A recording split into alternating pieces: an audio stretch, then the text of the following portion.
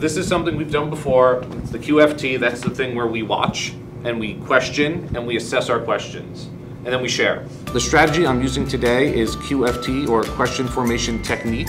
What QFT is, we consume a text. It could be a written text, it could be a video, an interview. We just consume it, we watch it or read it. You look like he's the CEO of some business. The country club's the picture of smugness. The stereotypical my family was rich. Then we just sit and we think of questions that it sparked within us, that it made us think of. We just spend an amount of time just writing those questions down. I'm rich now, pay attention to me! Now we're going to spend the next 10 minutes producing questions that this sparked, either directly about this or anything this makes you think of. Our general rules are: ask as many questions as you can, don't stop to analyze, judge, or answer the questions. Write down questions exactly as you state them or as you come up with them. If you have a statement, turn that into a question. Like, I feel like back then there's like a big divide between like the lower class, where like we showed in like that picture in the beginning of the video, and they there's like a really high class, but now like in the current day there's like a really big like middle class that's like present. Like people make assumptions based on someone's social class just by like what they wear. Like we saw in the video how this lady was able to tell if they belonged, not even if they belonged on the beach, but like if they belonged to like be surrounded by people like them because of what they're wearing.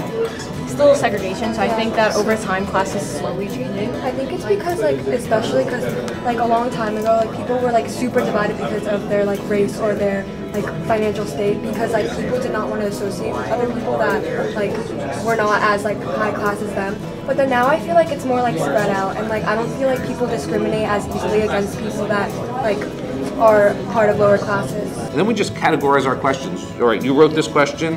What kind is it actually? And then what is that making the audience do? All right, so now comes the more difficult part. This is the classify part. The classify part is where we look at our questions and try to figure out what kind of questions they are, what they're asking our audience to do. So there's always, this question is asking one to, in order to do a thing. So it's asking you to feel, it's asking you to hypothetically think, linearly think, convergently think, or divergently think. So what is it making you do in order to do what? To remember something, to understand something, to apply something, to analyze something, to evaluate something, or to create something? I think it should be evaluated, because it's not remember, you don't understand, it's not apply. And then apply, analyze, and maybe understand. Yeah. How does your appearance impact someone's first impression of you? This is feel. I think it's hypothetically also the situation. And probably feel and maybe like converging, because there's a lot of different factors that like are different situations from different people. So it would probably be. When they've categorized all of their questions, we pause and we kind of judge, like, oh, what are our default questioning patterns? What does that say about us? I want you to look at the kinds of questions that you've been asking, see what are your most common, what's that saying about your group, and the kind of questions you're asking right now by default, and maybe how could you make your thinking more complicated? These are kind of like either opinionated or like they're very easy to answer. So I feel like to make it more complex, we can make it have like ideas that are more debatable. So like they're I don't know, more arguable.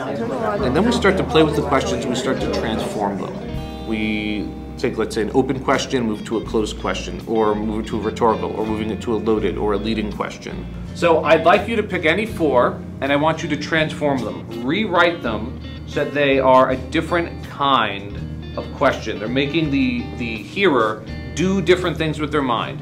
So if you have one that's convergently think to analyze, you could switch that to convergently think to evaluate, or to divergently think to analyze. Okay. That's that would be convergently from divergent. They understand.